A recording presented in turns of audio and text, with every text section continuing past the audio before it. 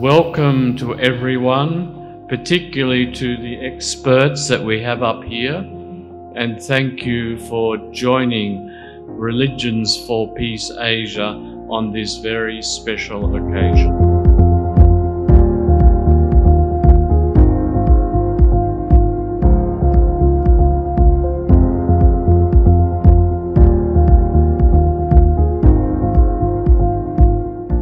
Religion should be characterized by peace. It is up to us, the genuine practitioners of religion, to manifest to this wounded world the true face of religion, and in so doing, manifest the face of God who lives in us. Thank you for your commitment to dialogue, and thank you for your commitment to fraternity and solidarity. Religion itself is just a means to realize love toward our neighbor and heal the suffering people. But unfortunately, religion itself, in the history of humankind, become the objective on the road of peace. So we should repent this, and I wish today's Peace Forum to be the good occasion to think about what is the real goal and what is the real function of religions.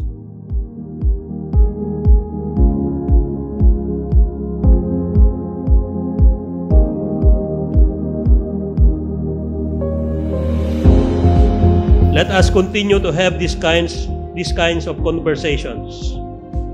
To our religious and interfaith leaders and fellow peace builders attending this forum, thank you for sharing your knowledge, time, and expertise. Your presence here is invaluable as we pursue our common vision of bringing a just and lasting peace to our nation. Because Islam is defined as ummatan wasatan, meaning the religion between other religions.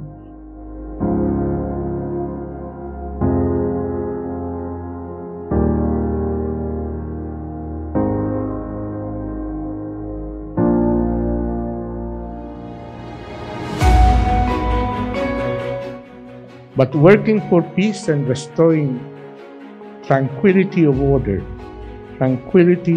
order, as a great and ancient Catholic theologian described peace, is the result of long, persevering work. Peace in Mindanao is the work of solidarity, unity, mutual collaboration of peoples of different faiths and cultures.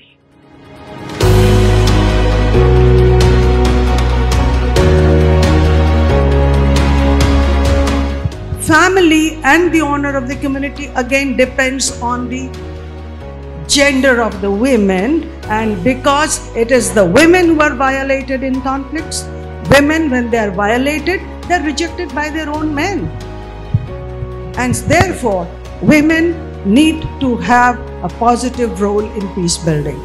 I concluded with a heart of peace and love is the ultimate basis for a fair and just peace.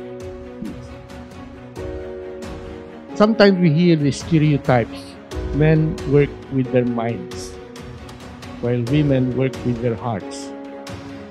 We need to work together, to dialogue, to inspire each other through cooperation and not conflict, because we have to set examples for the youth to motivate them.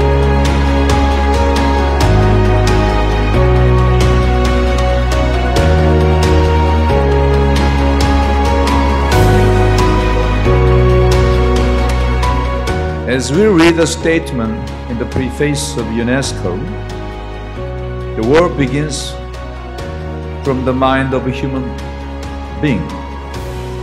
Therefore, it is also our human mind that we should first build the fortress of peace. And this is the role of religions.